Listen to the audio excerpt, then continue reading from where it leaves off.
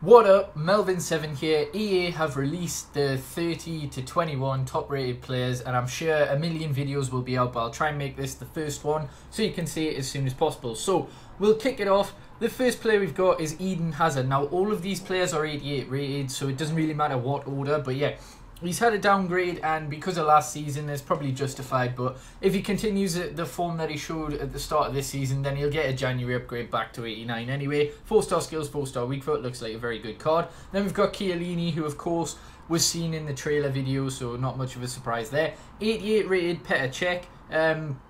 I would have thought he'd be like 89 considering, you know, other goalkeepers' ratings. But, you know, 88 isn't too bad for him. Toni Kroos, 88, definitely deserves it. 5-star weak foot, looks like a good card. 88 passing as well, being a key stat. 88 rated Buffon again. We've already seen him in the trailer video.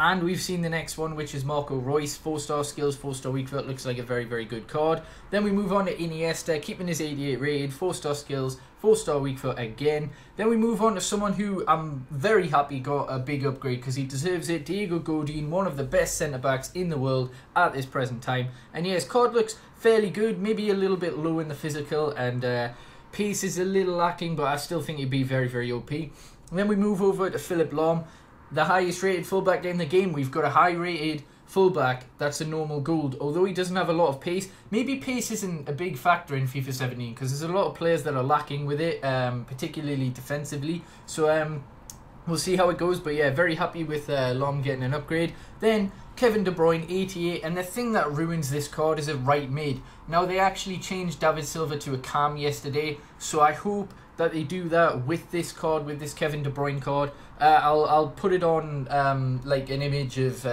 Silva's new card, like it's a cam instead of a left mid. So hopefully they do it with De Bruyne, because that ruins what looks like a really, really good card. He definitely deserves the 88 rating though. So let me know what you think. If they release 20 to 10 later on today, then I'll do a video, but if it's tomorrow, I'll do the video then. So hopefully you have enjoyed. Subscribe if you haven't already, like the video, and yeah, peace.